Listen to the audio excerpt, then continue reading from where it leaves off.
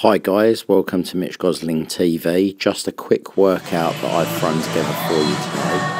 This is basically one of my chest giant exercises. I'm basically going to do 4 rounds of 5 exercises, working between 10 to 12 reps.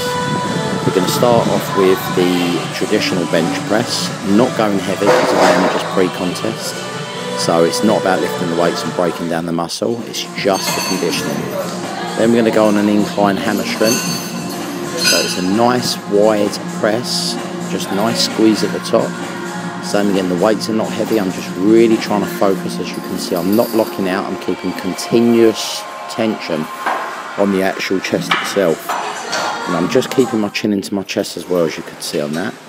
Then I'm going to go straight into a cable crossover. As you can see, I sort of just bend my legs, I stick my bum out and I keep my chest up. So I'm actually keeping my chin on my chest again, so I really feel that I get to contract my chest really well on this. And I'm just taking it out to feel the stretch. I'm not overstretching. I'm just stretching the actual pectoral major and minor muscle. So I'm just keeping myself sort of leant over in that one. And then we're going to go on to a push start Smith machine. So basically I'm taking the weight down, I put blocks at the side, and that's just to rest the weight. And you can see I'm just removing my hands, so you can actually see I'm demonstrating. I'm actually taking the tension away from my chest, so my chest is actually relaxing.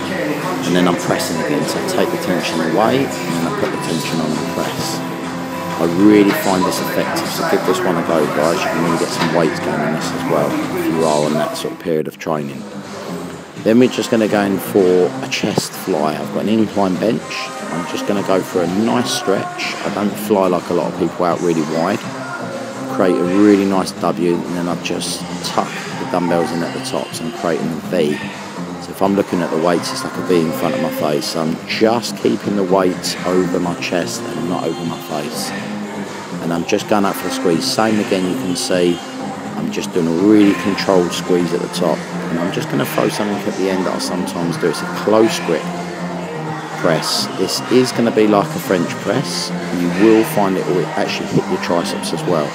So get the first couple out of the way, get the dumbbells together, control them, and just going up into a narrow grip press. So going up, and I try not to squeeze too much to kick my triceps in too much. I'll just keep the tension on the chest.